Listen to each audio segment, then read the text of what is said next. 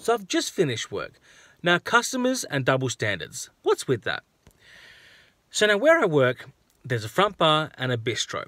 Now in the front bar, it's all counter service. So you go up to the bar and you purchase your meal, your drinks, everything over the counter. Whereas down in the bistro, it's all table service. So you sit your ass down and you relax. We come to your table and take your orders for food, drinks, everything. But yet we'll still get people that will come up to the bar downstairs, which I can understand why they would, because it is a pub. And they'll be, oh, can I get a drink here, mate? And so you'll be like, oh, no, sir, ma'am, if she's got a very manly sounding voice, take a seat, we'll come to your table, take your orders. Now, these people crack the shit because they can't go to the bar and order their drink. Oh, what fucking bullshit is this? I want to fucking order a drink now, mate. It's like, well, hang on, no. Just go to your table. We'll take your order. You can pay for what you had at the very end. Because I get it. People think that, if they go to the table and they take the orders at the table, they've got to use the one bill. No. In this place, you can separate the bill. No dramas at all. So it's pretty much the same thing, just coming at the one time. Now, I don't understand why people get upset about, being served at the table. Who the fuck wouldn't want to sit down and have somebody come to you and do everything for you?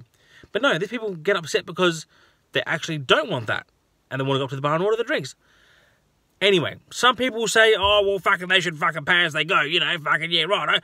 But we do have that option. They can go to the front bar and do that. But anyway, regardless of that. Now, the thing I want to know is, if these people went to a fine dining restaurant, okay?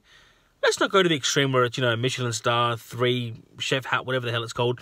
Let's not go to that extreme. Let's say a really nice fine dining restaurant. Would they go up to the bar then and go, oh, yeah, right, give us a fucking drink, mate? No, they wouldn't, because they know that it's all table service. They know that. So if it's all table service where we are, what the fuck is the difference?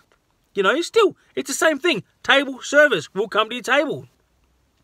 I mean, I understand. At different pubs, they allow that, okay? I get it. 100%. I understand.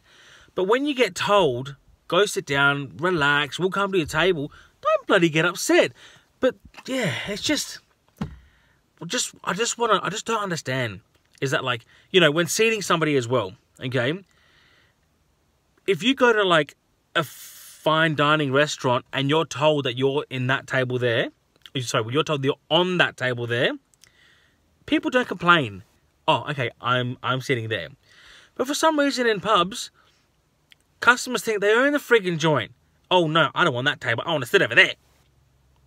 Okay, sometimes there's a reason to why we seat people in certain spots, okay?